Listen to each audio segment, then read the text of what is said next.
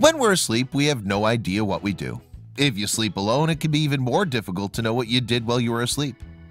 Most people will roll over every few hours when they get uncomfortable while they're sleeping. There are some who talk in their sleep, and some who even walk in their sleep.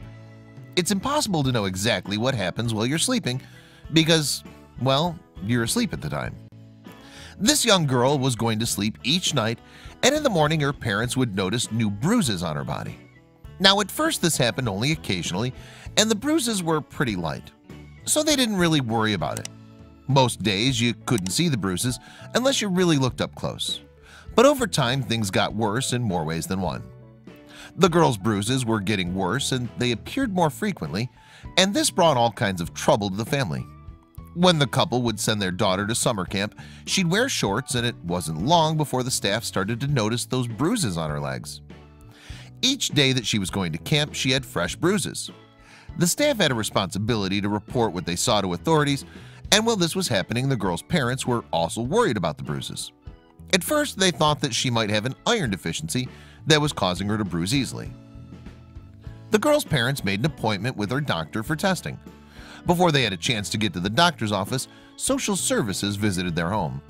They explained that they got a call from the summer camp about a potential child abuse situation. The young girl's parents were at a loss for words. They knew that they had never, and that they never would, hurt their child. Unfortunately, though, the proof supposedly was stacked up against them. Since they couldn't really explain the origin of the bruises, it did not look good for those parents. The social worker spoke with the little girl, and she denied that there was any abuse in the home.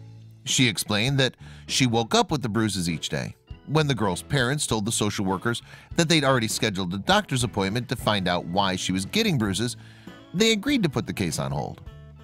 Since the parents had done something about it, they agreed to wait for the doctor's findings.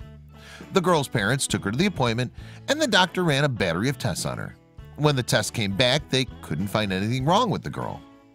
For her parents, this was a blessing, but also a curse. They were thankful that their daughter didn't have a serious medical condition, but that meant that they were no closer to finding out where the bruises were coming from. They were also no closer to getting social services off their backs. The little girl's parents decided they had to do something to get to the bottom of this problem. Finally, they decided to do something about it, and the girl's father stopped at the store on the way home to buy a video camera. They decided that they would set up the camera in their daughter's room to find out what was causing her bruises. That night, her father set up the camera on the desk and started recording. The little girl's parents kissed her goodnight, turned off the light, and left the room. Both of her parents slept soundly that night because they knew they'd finally be able to have all the answers to their questions the next morning. At least, they hope so. The next morning, the little girl again had fresh bruises on her legs. Her father went to her room, retrieved the video camera, and set it up so they could view the tape, and what they saw was shocking. While their daughter was sleeping, she wasn't walking, she was crawling. And what made things so strange is that she was crawling backwards. She looked like she was possessed the way that she was moving while she slept. Her parents were horrified. The way their daughter was moving in her sleep didn't even seem human. As disturbing as the video was, her parents finally had the answer to their questions. Her father contacted social services and let them view the tape. The case was closed and they were referred to a sleep specialist. I might also suggest they contact an exorcist, but that's just my personal opinion.